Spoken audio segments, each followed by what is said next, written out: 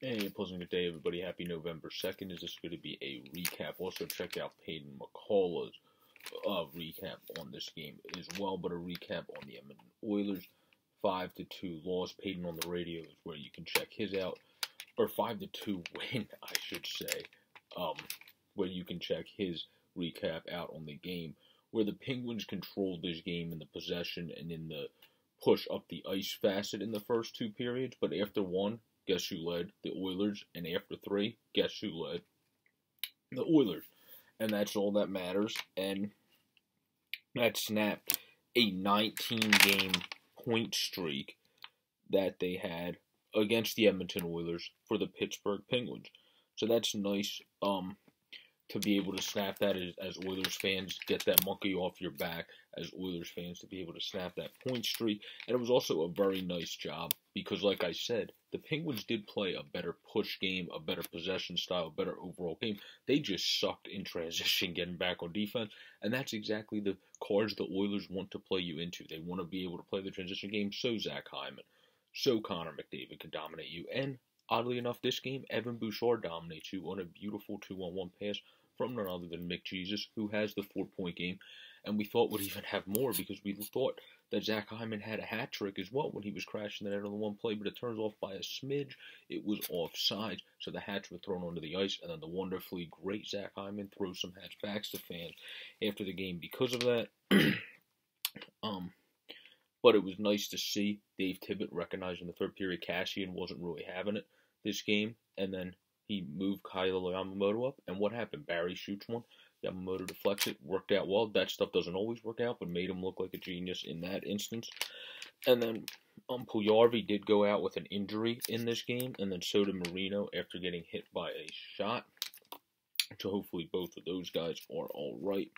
Hyman obviously kept up his great season with 2 goals, wasn't able to get the hat trick. McDavid had to end up taking the empty net goal in the end as well, because it's just Zach Hyman was marked. There's no way he could have got it to him, and he looked pissed off, honestly, which just shows how great of a captain, how great of a leader, and how great of a teammate Connor McDavid is on top of being the elite of the elite in the league.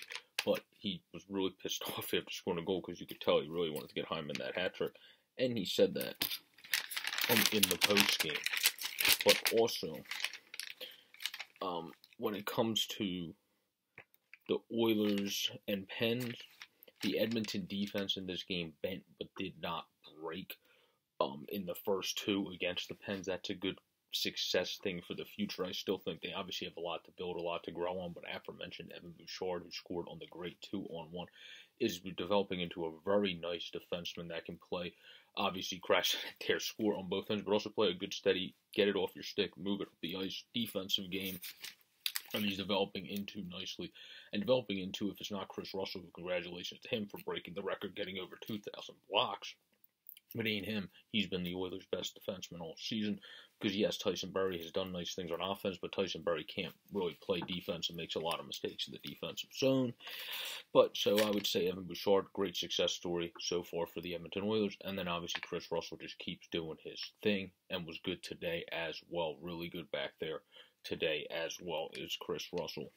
But the pitch goals were by Gensel on a one-timer, and then Teddy Bluger was able to pot one as well, which is the goal that evened up the game in the second, before Edmonton just ran roughshod with Pittsburgh in the offensive zone. In the third period, Mikko Koskinen had a great game again. The stars of this game are obviously Mikko Koskinen as the third, Zach Hyman as the second, Connor McDavid as the first, because he had the 4-point game, and those would be the stars of this game. In a great tilt that, yes, these shots, 34-22, Pittsburgh outshot them, played a pretty good game, overall pushed the possession pace, but guess what, who cares, because in the end they did not play a good enough game, and they fell flat on their faces and got trounced by the Edmonton Oilers in the third period, and by Connor McDavid, and by Zach Hyman, and also by Evan Bouchard, who played a good, solid game, I thought. On the defensive end, yet again, being one of the best defensemen, as well as Chris Russell, 2 best defensive guy. Played a good all-around game. Chris Russell, just the defensive guy. 2 guys playing as the best overall defenseman, I would say, are those 2 cats. And they played well again. The overall Edmonton Oilers played well again. And Mikko Koskinen continuing to have the best start of the season. I have to eat crow on him because I never thought he would be the most successful steady Eddie starter. Well, right now he's looking like he might be able to do that and obviously not give Mike Smith his job back when he comes back. Well, peace out, everybody. Stay safe, and everybody have a great, safe, and pleasant day. This has been a reaction to the Oilers' great 5-2 win over the Pittsburgh Penguins, led by McDavid, Hyman, and another great game by Koskinen. Peace out, everybody.